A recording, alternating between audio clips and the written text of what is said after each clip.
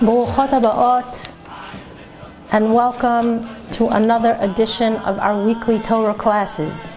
And if you're logging on to ohelsara.com or to Torah Anytime, or if you're a devoted YouTube subscriber, we thank you so very much for being so diligent and so committed to your souls, to your neshamot. Kadosh Baruch Hu should continue to bless your path, give you tremendous bracha v'atzlacha b'chol ma'aseh yadechem, in all of your ways. A dedication, few dedications we have to answer amen to, so important. Please don't fast forward, I keep saying this. The opportunity to say amen when someone is giving a blessing is so special. Maybe one day very soon I'm going to give a class on the power of the word amen. But we have an opportunity over here to bless certain people and to pray on their behalf. So please don't skip these parts, so important. So first of all, a refuah shlema. We wish a speedy recovery to Yair Emmanuel ben Gavriela. A refuah shlema to Sarah bat Hana and to Nahara bat Liba. We also want and hope for an ilui neshama, the elevation of the soul of Ruth bat Ber that I mentioned last week. It's just that the person who donated money on her behalf emailed us after we mentioned her name. She was this amazing woman from England who had no children, aleh shalom, but she had many students who she treated like her children, and she was well known in England as a pianist. Sadly, she passed away recently, so we hope that she has an elevation in the heavens. Mincha Devorah bat Miriam Shoshana, an ilui neshama, also for her soul should be elevated. Yulia bat Helena, also an ilui neshama. And of course the ilui neshama of Annalise and Werner Volmar, and a special dedication by their daughter. Ashley, thank you so much for always being such a generous donor and contributor to Ohel Sarah. We want to wish and pray for Hatzlacha, for tremendous success, for Tzipora Yael Batsara, who just came back I guess to America, from a Torah year filled with spirituality here in Eretz Yisrael. We wish her a lot of success and happiness in all her ways. And of course, tremendous Hatzlacha, success to Ruth Jagdeo. Someone gave a donation, Francis Waldman actually. You know, Ruth was recently here, I don't know if you remember. We wish you tremendous Hatzlacha, Ruth, especially to your son, that this year should be prove to be a miraculous one in all ways. Also, we hope and we pray for Yirat Shamayim, for heavenly reverence and love of Hashem, for Chaim ben Rivka. And there was a special dedication to all of Israel and the nations at large, that we should all come to have an awe of Hashem and a love for Him. A special thank you to Greta Johnson, all your dedications and memos and your love of Hashem and His Torah. We appreciate it so much. Thank you to Kellyanne O'Neill from Australia for your heartfelt donation and your memo. And of course to Raquel Fernandez de Salvo, thank you so much for your dedication. Listen to the dedication that all Am Yisrael should have the merit to see the Bet HaMikdash, the temple, and Yerushalayim rebuilt with the coming of Mashiach soon.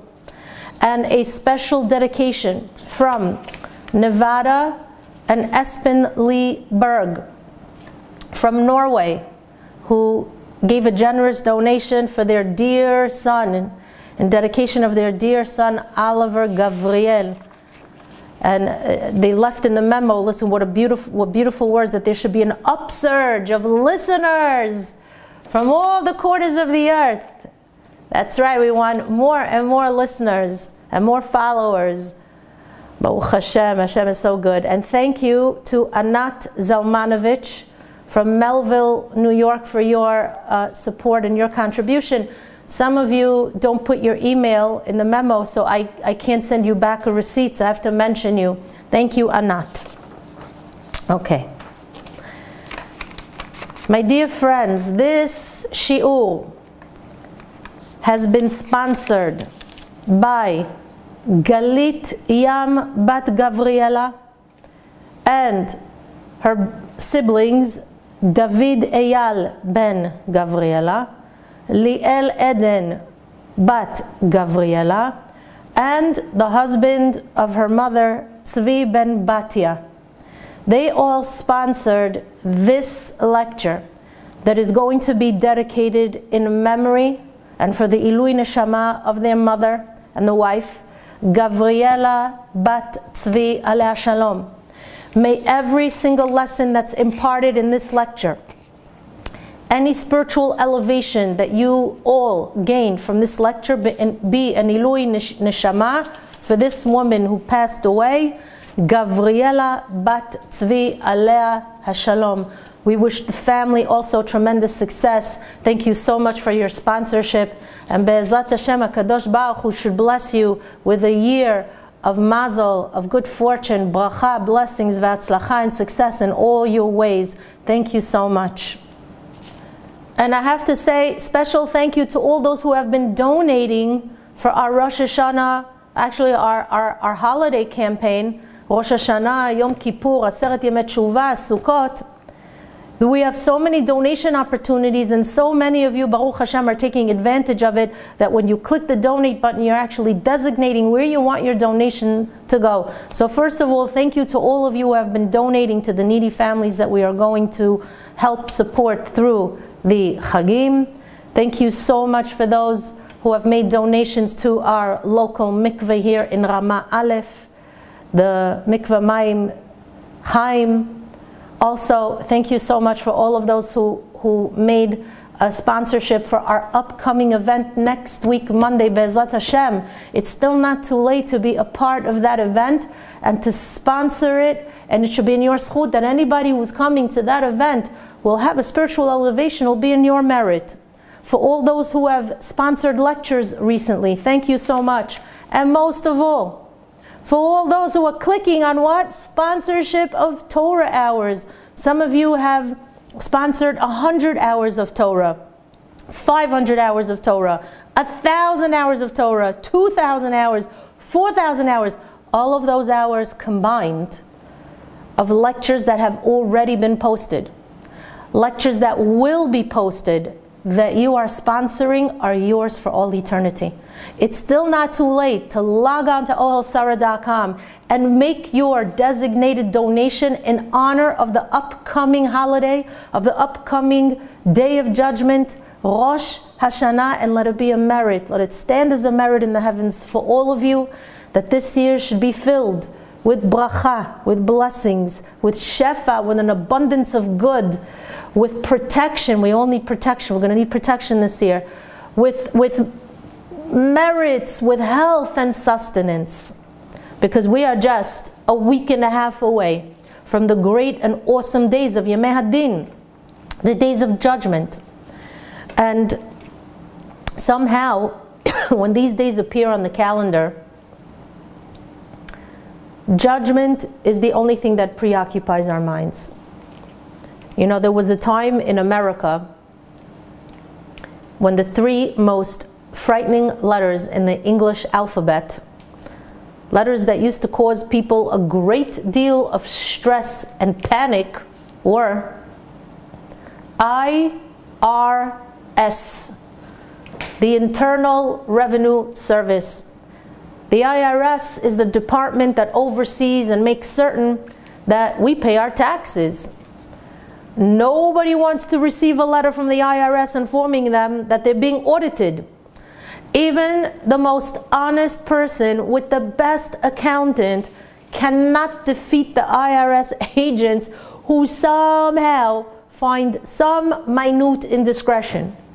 And that's why people are nervous when the IRS examines their transactions. The person who's audited, He can't sleep. He can't eat. His days are concerned with thoughts of what the outcome is going to be. That's how seriously we used to take the IRS. But the day of Rosh Hashanah and all the days that follow it are much more serious, because during the Yemei Hadin, during the days of judgment, it's not only your financials that are on the line. Your entire existence is hanging in the balance. The list of life and all its amenities is the judgment that we face on Rosh Hashanah. Nobody's exempt from this judgment. Therefore, I want to discuss a few important ideas as a preparation for these awesome days.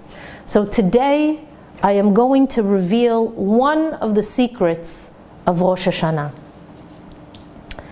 Chachamim tell us, and actually before I even reveal this secret to you, I want you all to stop for a moment. If you have a Tanakh, a Torah, Nevi'im, and Ketuvim book in your library, go get it. If you have a Sefer Devarim, or if you just have a Sefer Devarim, the book of Deuteronomy, get it. Has to be in Hebrew though, because unfortunately the English version, when I say the English version, I mean from the secular world, does not have what we're going to learn today. Go back to the original. You pull out that book and turn to Sefer Devarim, specifically Parashat Nitzavim, because we're going to learn a fascinating idea. Chachamim tell us that there are actually 4 periods of the year that were designated for judgment. And these 4 periods are for 4 different types of people. The first period of judgment is Rosh Hashanah. Who's judged on Rosh Hashanah? Which Jew is affected on Rosh Hashanah? Rabbanim inform us that tzaddikim gmurim, the wholesome righteous, are judged on Rosh Hashanah.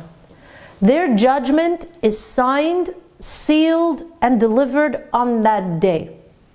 Of course, we know that in general, the entire world is being judged. Everybody, from the animals even, to the human beings, to everyone, the whole world, every country, every leader. But specifically, Hashem has a focus on the wholesome righteous. Their judgment is signed, sealed, and delivered on that day. Now, we're told that a tzaddik gamur only needs the 30-day period of Elul, which is now, in order to receive his final judgment, which means he only needs 30 days to clean up shop. After all, how polluted could his house be? He probably has just a few crumbs lying around somewhere. He doesn't have that many sins that he accumulated throughout the year. So the tzaddik gamur can do what we call the 30-day program, and once Rosh Hashanah has rolled around, he could feel fully prepared to go into the day of judgment. Now that's nice, but where do we fall into this picture? We, you and I, are what the Gemara calls Beinonim. Beinonim are the mediocre people. We're not perfect tzaddikim, we're not perfectly righteous, but we're not perfect Reshaim either. We're not entirely evil. So we're somewhere in the middle. Sometimes we do mitzvot, and sometimes we do averot, sometimes we sin. Sometimes we do engage in the observance of the commandments and we are engaged in good deeds. And sometimes we're not so careful. We sin. We create indiscretions against God, against one another. Chachamim tell us that the Benonim, who are really the majority of the people, they need more than 30 days to prepare for the days of judgment. They actually need 40 days.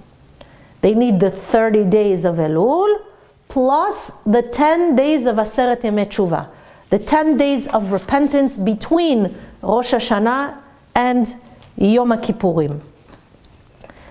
Because the Benonim have more residual sins in their pocket, obviously it's going to take them longer to cleanse themselves. Our judgment, the judgment of the Benonim, is finalized on Yom Kippur at the end of the day with the Tefillah, with the prayer of Ne'ilah.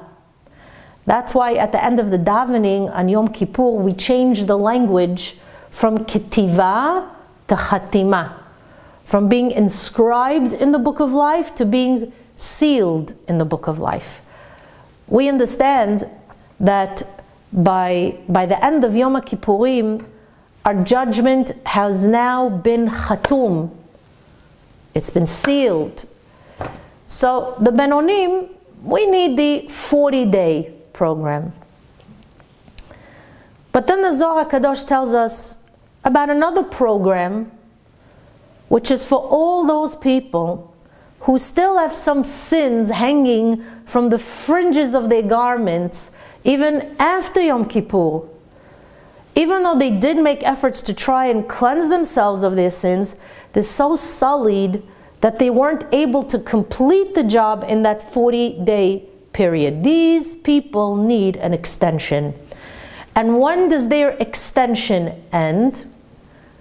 On Shmini Atzeret, on the 8th day of Sukkot. The night before Shmini Atzeret is Hoshana Rabbah. Many people on that night stay up learning and davening and praying. The tefillot, the prayers are very long. There are hakafot. We dance around the bima in the synagogue. We clap the aravot. There's a feeling of Yom Kippur in the end, even though it's Sukkot. Why? Because all those people who are still lagging behind and needed more time still have one last opportunity to receive a good judgment that will be finalized on the 8th day of Sukkot. And how many days is this program? It's a 52-day program. So we have the 30-dayers, the 40-dayers, and we have the 52-day regimen, which brings us now to Shmini Atzeret, the 8th day of Sukkot. Now, you might not believe this, but for the last-minute shoppers, for those who were busy with nonsense other than doing real teshuvah, and they therefore were not able to attain the ultimate mechila v'selicha, the ultimate forgiveness and atonement, you know what the Sfarim HaKadoshim, what the holy books say about these people? For those who need more time, where after this 4th time period, that's it, there's no more clemency, those people have until the 8th day of Chanukah. Could you believe this? Now, I have to make a disclaimer over here and tell you, please don't get it into your heads that, you know what, I have until the last day of Hanukkah to do tshuva. No, because Hashem takes that into consideration too. You have to do your very best to get ready for the day of judgment when that day of judgment falls out, which is Rosh Hashanah, and through Aseret Yemei Tshuva, and even Yom Kippurim. We don't postpone our repentance. We try to create the repentance when the days of repentance fall out on the calendar. But still, that Hashem even allows an opening for those latecomers is miraculous. Here we thought, by the way, that we're only going to discuss Rosh Hashanah, and instead look how we're moving along in the calendar all the way to Chanukah.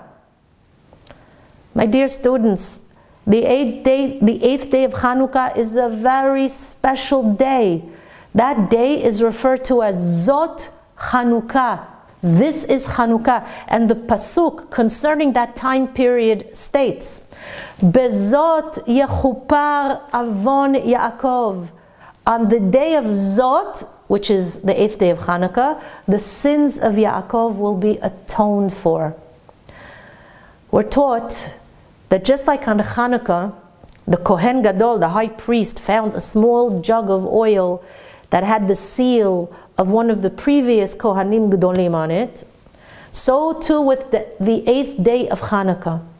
Hashem, who is the greatest Kohen Gadol, takes one of his flasks of oil, so to speak, the flask of oil which represents the Jewish nation, and he seals the judgment of all those people who needed more time during the days of awe.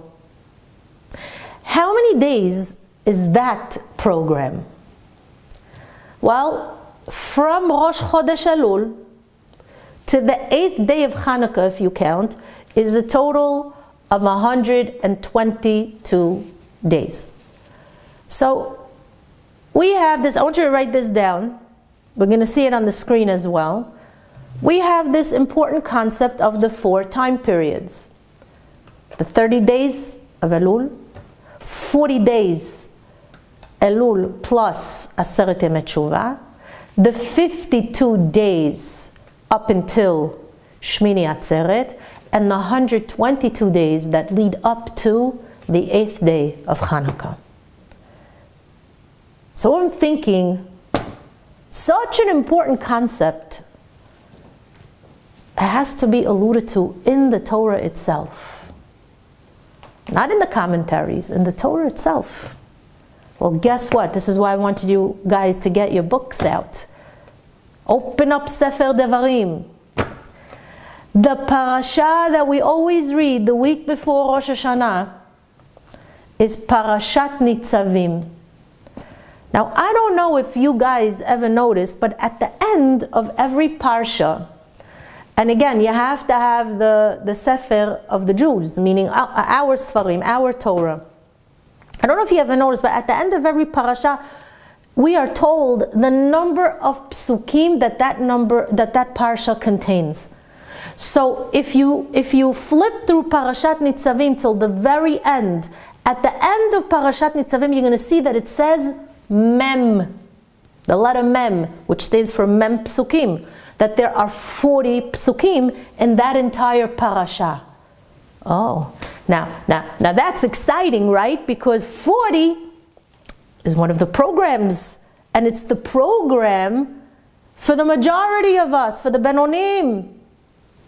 Okay? Let's move on to the next parasha. Flip the pages. Parashat Vayelech. Let's see how many psukim are in that parasha, since Vayelech is right after Rosh Hashanah and before Yom Kippurim. And to our utter amazement, I don't know if you're looking, but it states at the end, Lamed. Lamed psukim. 30 psukim. I'm asking you, how excited do you think we should be when we see this? 30 psukim is the 30-day program that tzaddikim gmurim, that the wholesome righteous utilize. And by the way, you should know that there are no other parshiot, at least not in Sefer Devarim, that are 40 psukim long or 30 psukim long. Only these 2 parshiot. That in itself is amazing. And it's incredible that these parshiot fall out during the Yemei Hadin, during the days of judgment, that consist of the numbers 30 and 40 that represent the 2 regiments of Teshuvah. Now, as you can imagine, we cannot stop there. So let's move on to the next parasha. Flip through the pages now. Parashat Ha'azinu, which is following Yom Kippurim, but right before Sukkot. And to our utter shock, it says there at the end, Nun Bet. 52 psukim in that parasha. My dear friends, when I saw this, I was dancing the Kazatzka in my house all by myself. I could not believe it. 52 psukim represent the 52-day program for the late shoppers that ends by Shmini Atzeret. Well, I want you to notice how the Torah is alluding to all the different programs. It's beyond amazing. It's prophetic. But then I thought to myself, wait, what about the 122-day program that ends on the 8th day of Hanukkah? Where would I find that in the Torah? And by the way, I think it's amazing that I haven't even begun to quote you any psukim yet, and we're only discussing numbers, and look how much we could learn.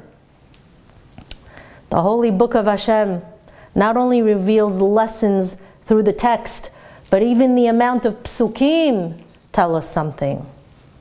Anyhow, I was thinking, let me check the parasha before Rosh Hashanah, which is Parashat Ki Tavo. Why that parasha?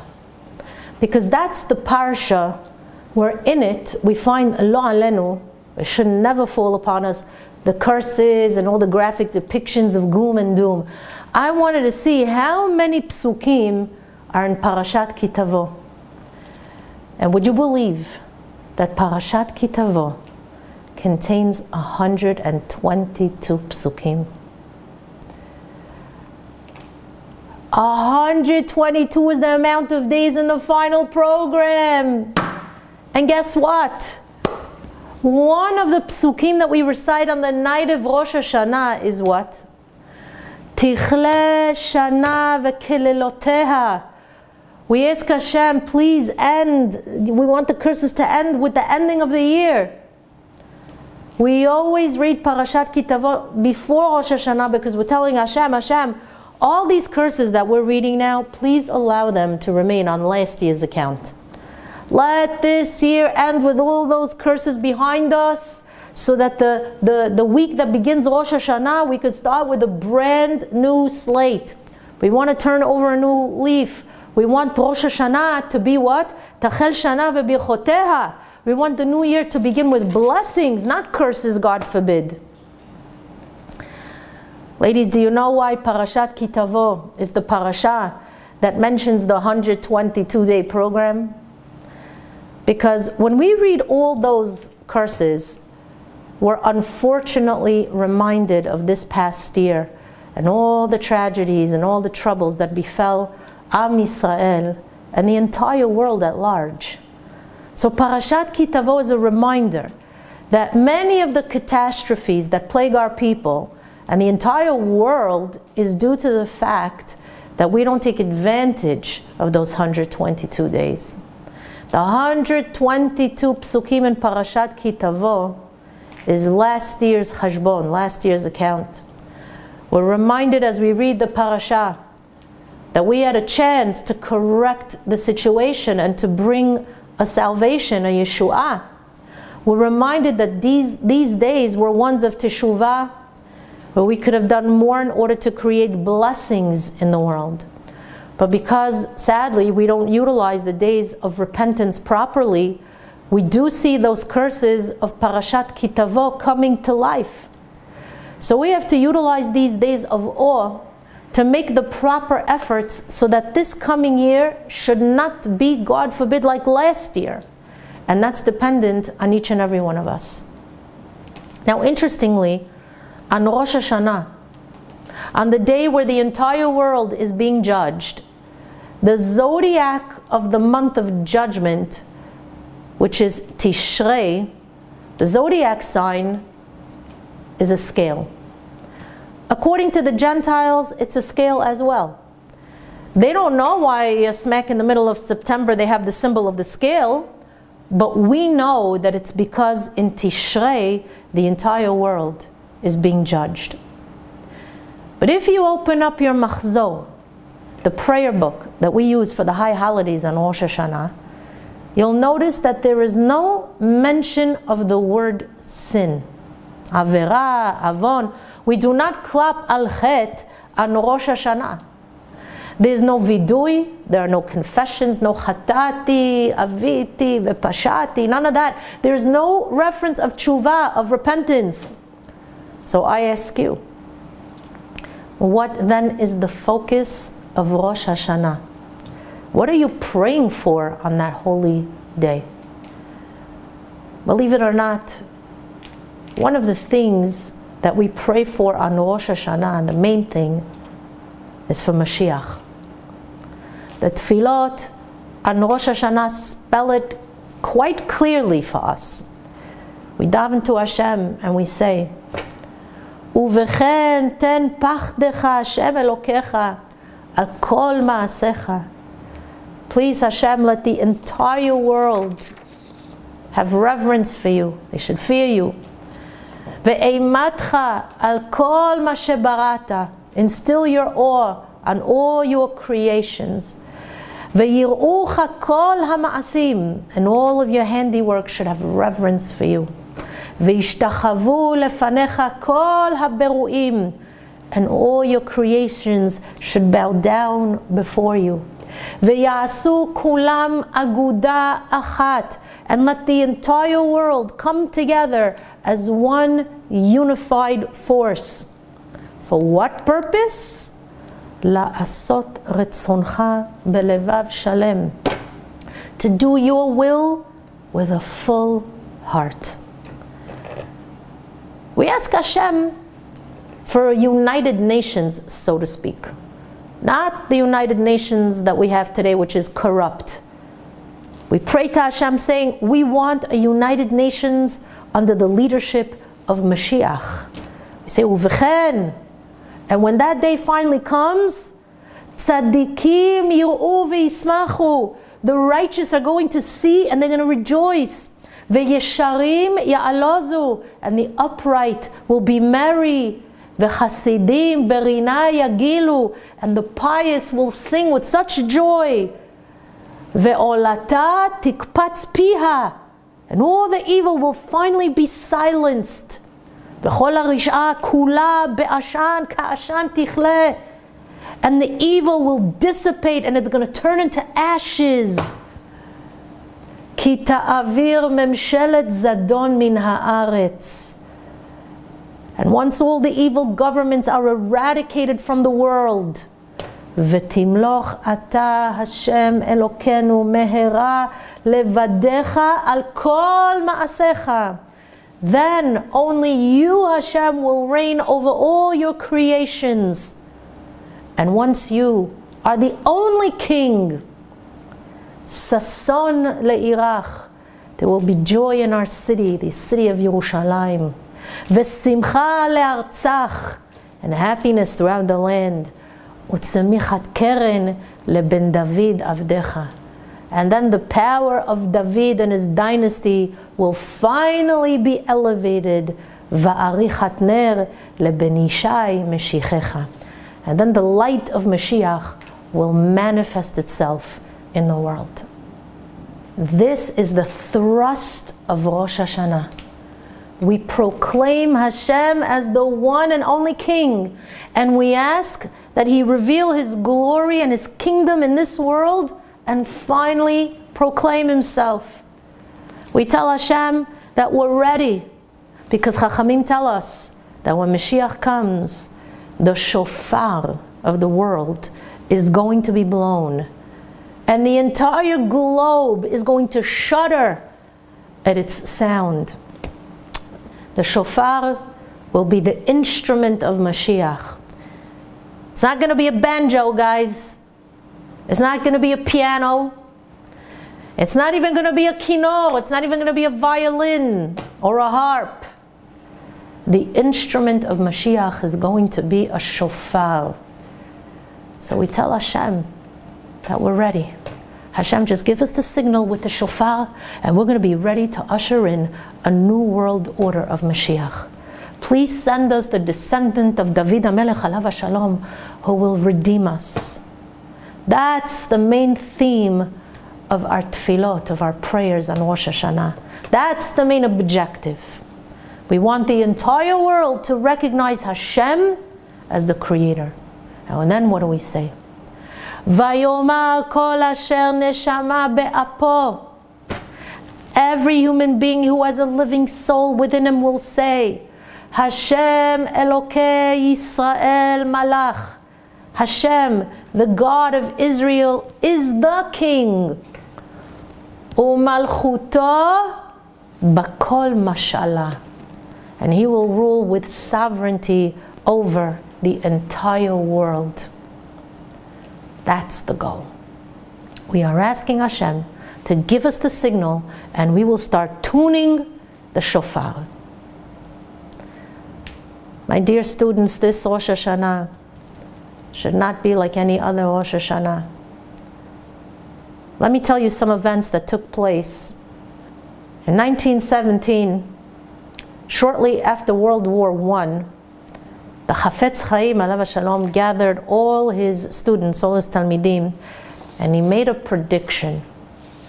He said that as a result of World War I, we have now entered the final phase before the coming of Mashiach. And he referred to that phase as Ikveta de Mashiach, the footsteps of Mashiach. This is the last leg, my dear friends.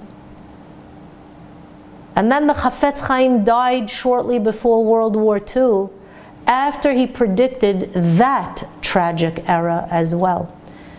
He said that World War II was also the process that will ultimately lead to the final redemption. And that means that we are now at the bottom of the ninth, and the game is almost over. A number of years ago, Rabbi Zon, one of the students of the Chafetz Chaim, who heard him predict these world events, woke up one morning and publicized a dream that he had, where the Chafetz Chaim came to him and told him that we are very close to the redemption, and that people should know about this dream. The Chafetz Chaim wanted Rabbi Zon to inform everybody so that they could mend their ways, because the end of the road is near, and the galut, the exile, will soon come to an end. Now, just in the last 15 years, we saw amazing world events that we wouldn't have believed. The stock market crashed, leaving world-famous companies that existed for over 200 years with nothing. One day we woke up and there was no Lehman Brothers, there was no Bear Stearns. From one day to the next, they all disappeared. Capitalism came to an end. Then we witnessed communism, which was in existence for 70 years, crumble before our very eyes. We woke up one morning and we read about the fact that communism was abolished. That's exactly what we recite in our tefillot. Ve'arisha be'ashan tichle. The wickedness is going to be pulverized into ashes. That is exactly what happened. The Russian communist regime went up in smokes without any warning. Slowly but surely, all the isms of the world began to fall apart at the seams. And I tell you that there is only one ism that will prevail, and that's Judaism. Not capitalism, not communism, not atheism, not transgenderism, or any other ism. The collapse of all these ideologies has already fallen apart before our very eyes and will continue to collapse. You should say amen to that. I don't know if you paid attention, but every time something shocking took place in the world, the reporters kept saying, what happened today was unprecedented. By the way, unprecedented means that those events have never happened before. All these events were reported as being unprecedented. And when analyzing these world-affecting events, we have to take a step back and realize that this is not normal at all. But let's put Rabbi Zon's dream on the side for a moment. Let's put the collapse of capitalism and communism on the back burner as well. What we should pay attention to is the following. The galut, the exile we're currently in, began with the destruction of the second Bet HaMikdash by the hands of the Romans, the hands of the kingdom of Edom, which we know are the descendants of Esav. And we've been under the auspices of Malchut Edom for 2,000 years.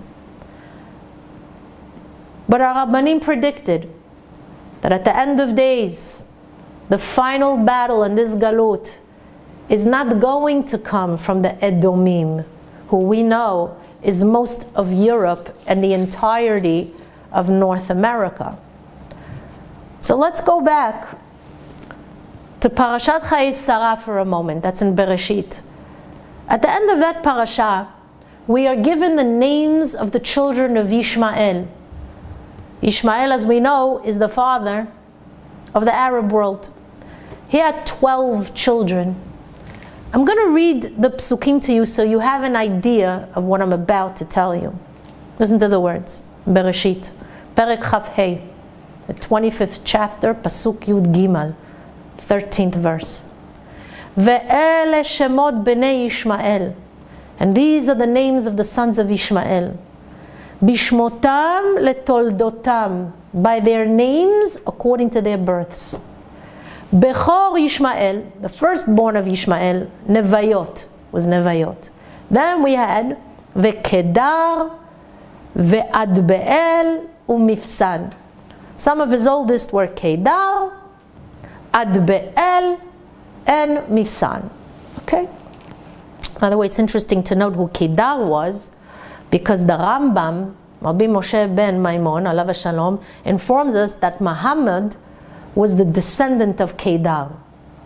But what amazes me is that David HaMelech alav shalom in Sefer Tehillim wrote the following: Oy ali, woe to me, ki garti Meshech, for I have sojourned in Meshech. Shachanti, I dwelt among who? Im ohalei Kedar, the tents of Kedar. David HaMelech talks about the tents of Kedar. Through divine inspiration, the Ruach HaKodesh, David saw the future times and he says, Oy ali, woe to the generation that's going to suffer from those who will descend from the tents of Kedar. Imagine that. David HaMelech saw our generation. He saw the Ohalei Kedar. He saw the challenges that we are living through and the pain that our nation is going to suffer under the hands of Kedar's descendants. Even Bilam HaRasha, the evil sorcerer of the Gentile world, saw the future generations at the end of days, and what did he say in Sefer Bamidbar? He said, Oy, alas, Mi yichyeh mesumo el. Oy, who can survive these things from God? Meaning, who's going to be able to live in this generation where the people of El are going to dominate? There are only two nations that have the word El in their names.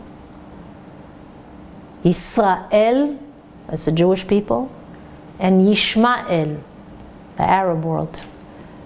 Even the great anti-Semite Bilam said, Oy, woe to the nation that's going to be under the domination of Ishmael.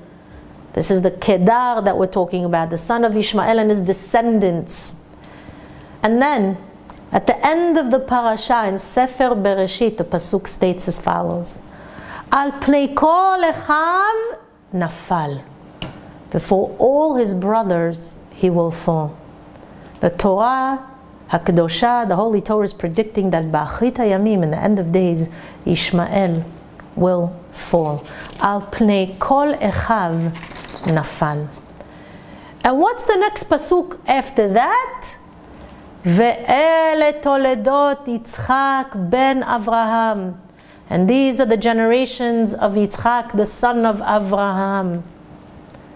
The Holy Baal HaTurim, alav shalom, comments on this pasuk and he says, Lomar, these psukim are coming to teach us, Ksheipol Yishmael ba'achrit hayamim, that when Ishmael will finally fall in the end of days, Yismach ben David shehu mitoldot Yitzchak, that right before Mashiach comes, Ishmael must fall.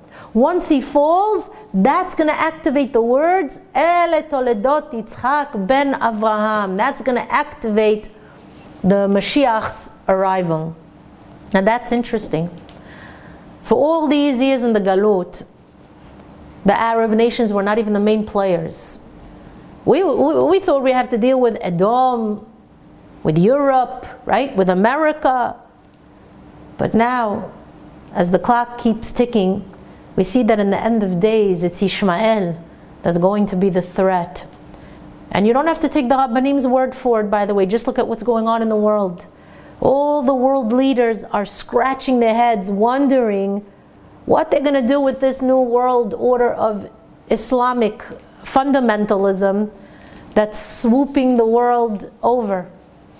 And if you heard my previous lectures, you also know that the kingdom of Ishmael is very vast, very vast. According to the Gaon of Vilna, it includes Persia and Russia. But the good news is that they're going to fall. And when they fall, Am Yisrael is going to be redeemed. At the end, we are going to prevail. But listen to the next piece of information, because it is important that you know this. At the end of Parashat Vayelech, which is in Sefer Devarim, the Pasuk tells us what is going to occur in the end of days.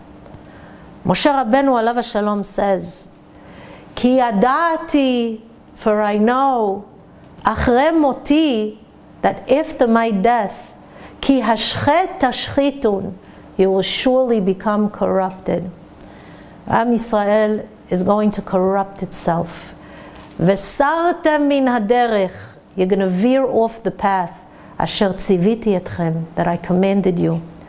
Vekarat etchem hara'a be'achit hayamim, and in the end of days, evil will befall you. Lo alenu. Moshe says that Am Yisrael is going to suffer because we provoked God. The end of days will be a very difficult time period for us, for everyone, for all of us. And the challenges we're going to go through are actually going to be used as a wake-up call to repent. Interestingly, the word vekarat, and it will happen, it's written only 4 times in the entire Sefer Torah. Whenever we see a word in the Torah that rarely makes an appearance, we have to analyze the psukim in which that word appears. So, the first pasuk that this word appears in is actually in Sefer Devarim, with the pasuk that we just mentioned. Vekarat etchem hara'a be'achit hayamim, and the evil will befall you in the end of days. You know where the second pasuk appears and what the pasuk states? The second pasuk is in Sefer Bereshit. You know what the pasuk states?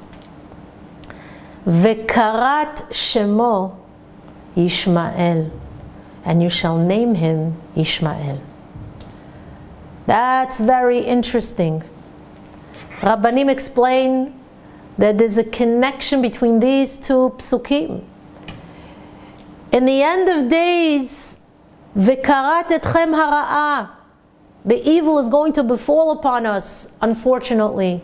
In what way? Vekarat shemo Yishmael. Ishmael will be one of our greatest challenges in the end of days. But don't worry, because you know what the third pasuk states? It's a pasuk from Sefer Yeshayahu that states the following: Vekarat et shemo Immanuel, and you shall call his name Immanuel. Immanuel means God is with us.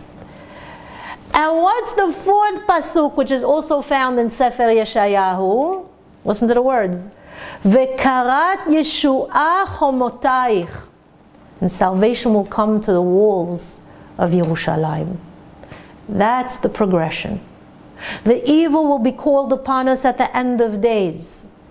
The evil will come at the hands of Ishmael. But then Hashem was going to be with us, Immanuel, and ultimately the walls of Yerushalayim will be rebuilt. My dear friends, this is not a theory anymore or something that's going to happen years from now.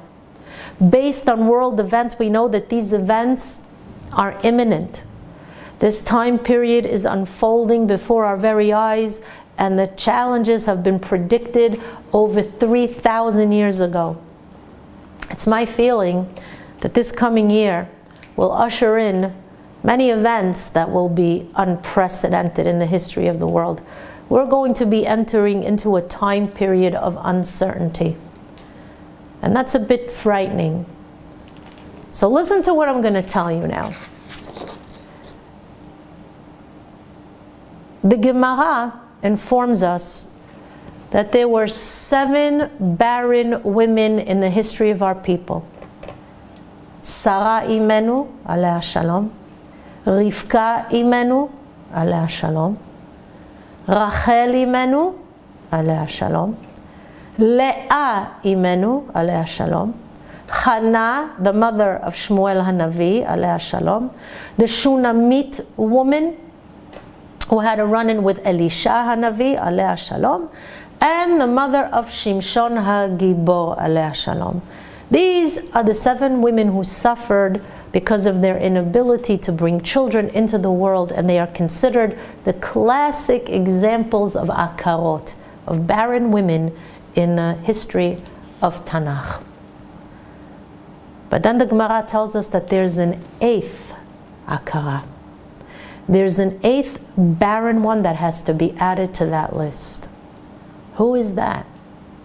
The Gemara says, Ima Tzion, the mother Tzion. Who is this Ima Tzion?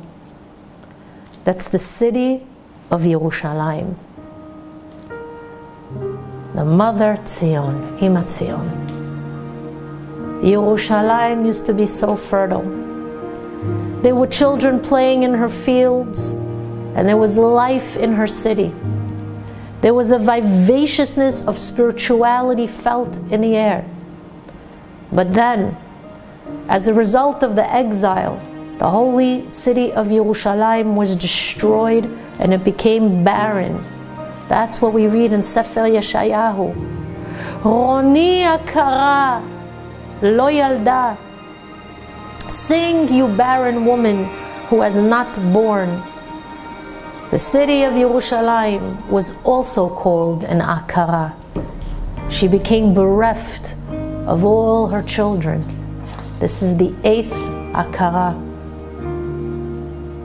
We have a minhag, we have a custom that at every wedding we recite several berachot, several blessings under the chuppah. A wedding is a momentous occasion. We're celebrating the idea of fertility because this couple is uniting not just to live together, but also to bring children into the world. We're so happy for this couple that we bless them with the following words. Sameach tesamach. You should be happy, but not a regular happiness, a double happiness. Sameach tesamach. Kesamechacha yetzircha began Eden mikedem. We want you to have the happiness that Adam and Chava experienced in Gan Eden before the sin. We're showering this couple with the greatest berachot, with the most beautiful blessings.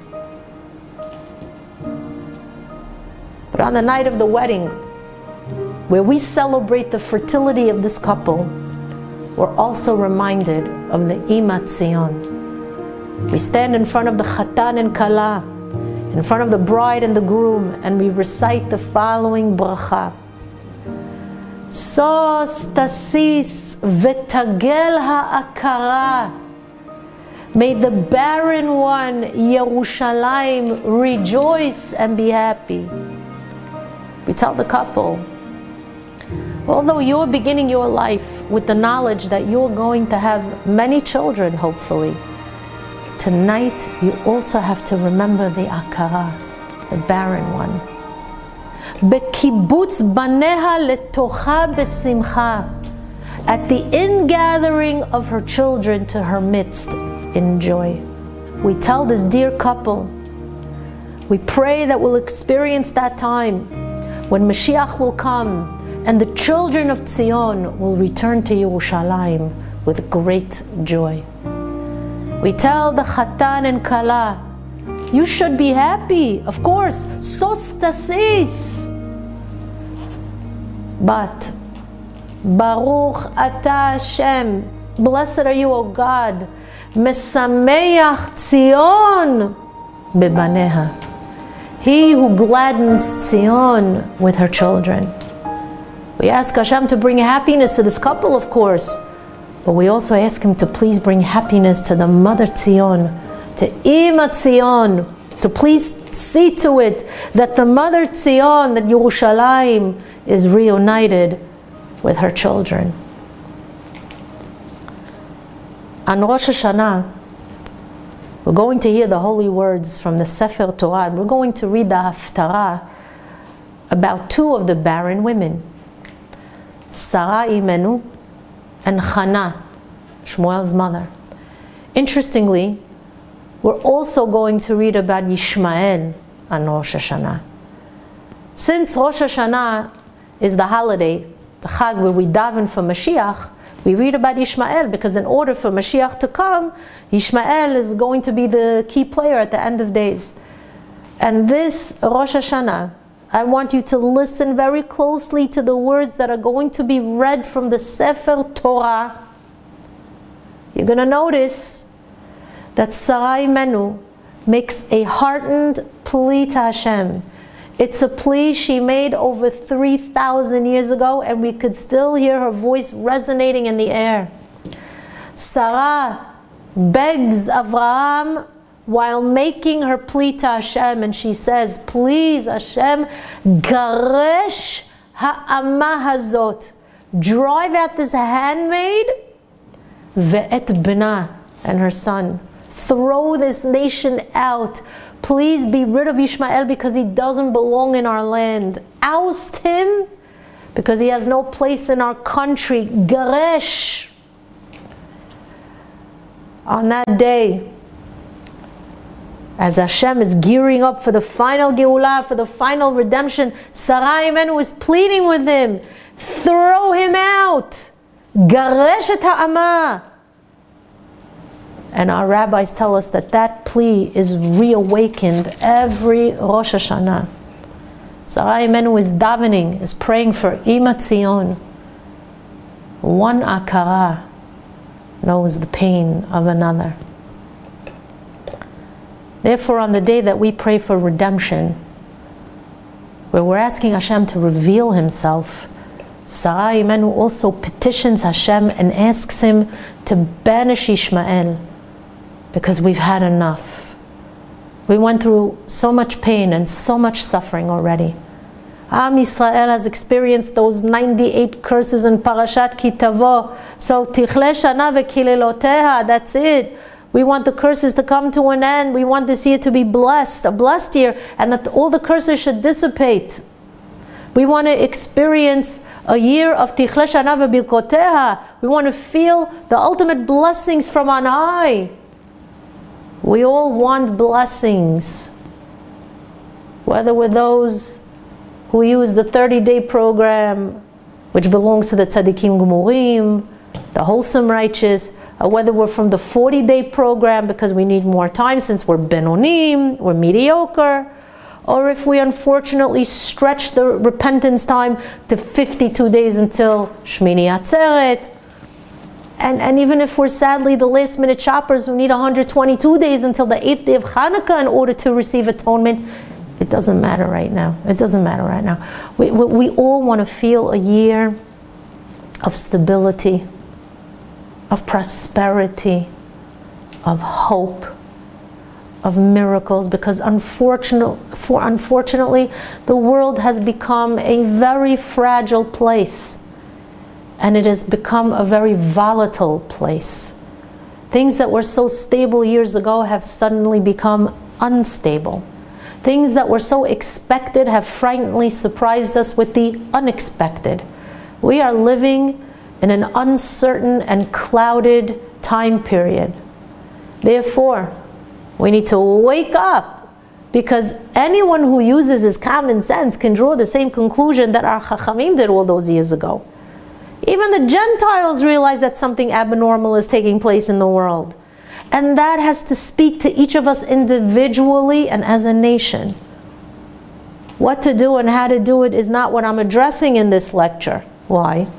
Because, in all honesty, every single one of us knows the deficiencies in our own communities and what we need to do about it. Each one of us knows our own sins, our own indiscretions, and how we need to repent concerning them. And if it's a woman, each woman out there knows her personal circumstance and what she needs to do to repair the damage. And we all have to rectify as soon as possible. What I'm here to tell you is that now is the time to do tshuva, to repent. Ishmael, you don't realize, is rearing his ugly head. And every day we feel the curses that plague our people. But Baruch Hashem, thank God, there is going to come a time when Ishmael will fail and fall as predicted in the Sfarim HaKadoshim. And then the descendant of Yitzhak, the Mashiach, will come. But in the meantime, we have to repent before that time. Because once the Mashiach reveals himself, it might just be a little too late for us to jump on the bandwagon and experience the miracles, because we're not going to be able to change our mind or change sides once Mashiach comes. We're not going to be able to survey the scene, and once it's all over and the Jews are victorious, we're not going to be able to run to the winning side and join the team. Think about what that means. So the time to do tshuva and join the nation is now, however you join. And so many of you have been joining. And even though, you know, those of you who are remaining in your status as Gentiles, but at least you're becoming righteous Gentiles. You're becoming Gentiles that are what? That are not practicing idol worship. You've stripped yourself from that.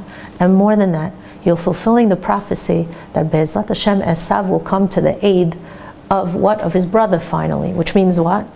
You'll be the supporters of Torah, and that's what you're doing.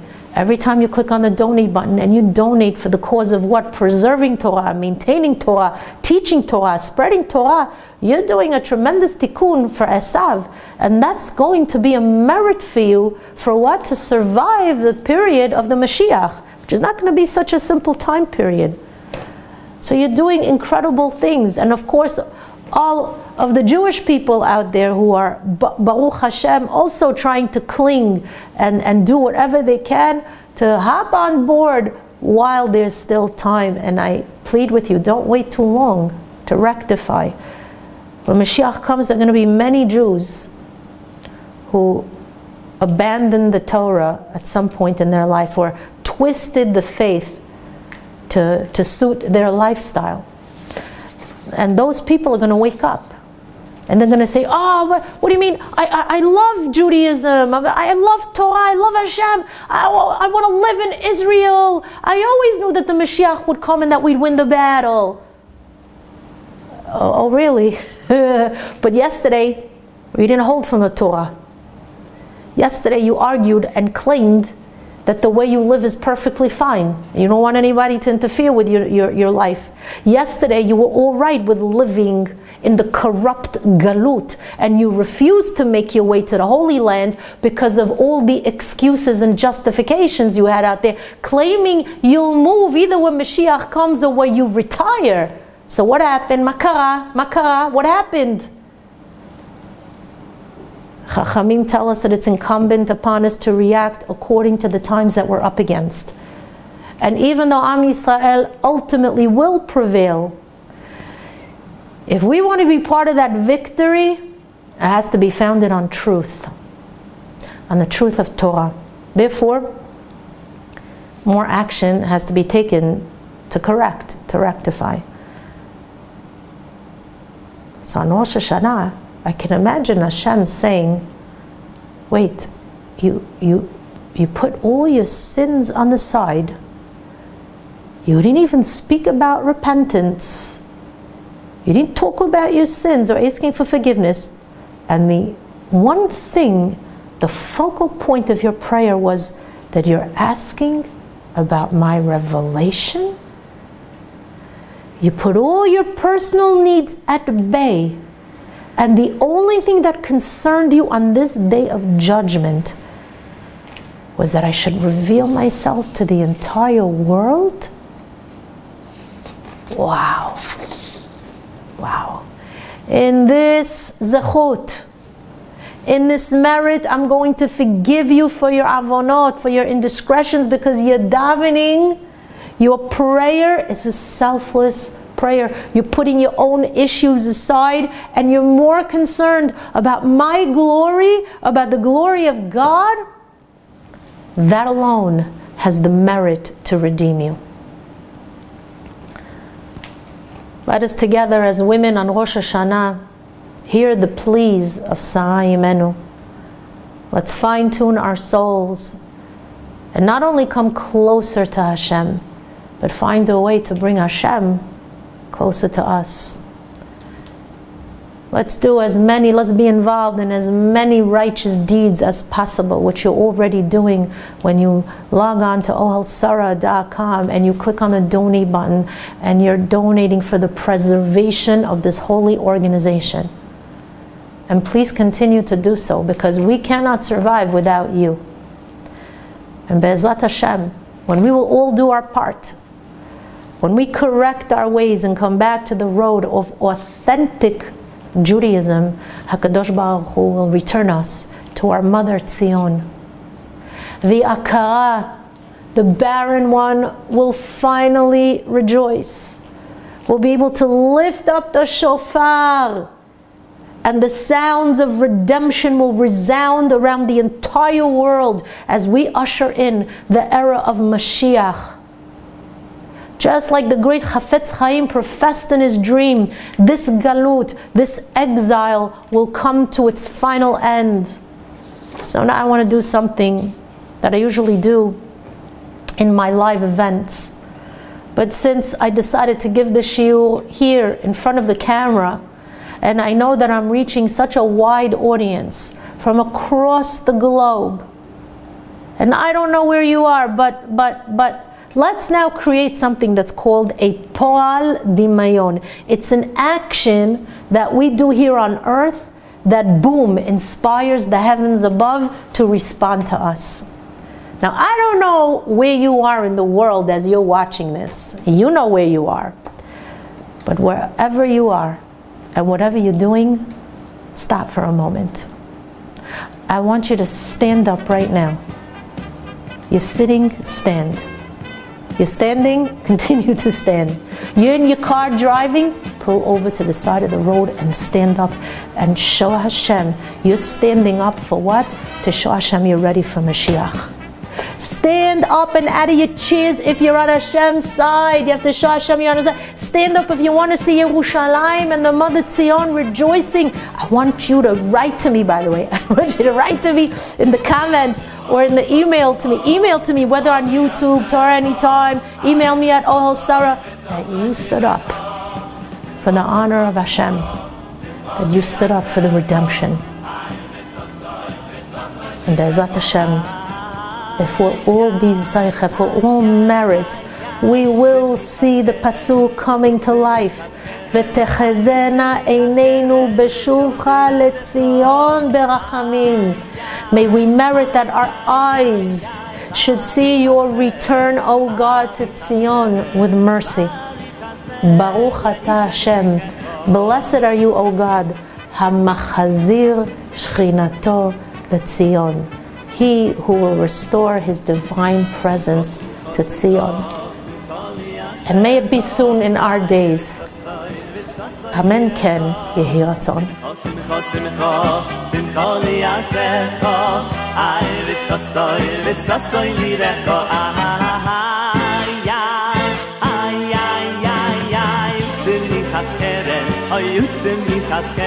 Hayutim ni chas keren, le do biradecha.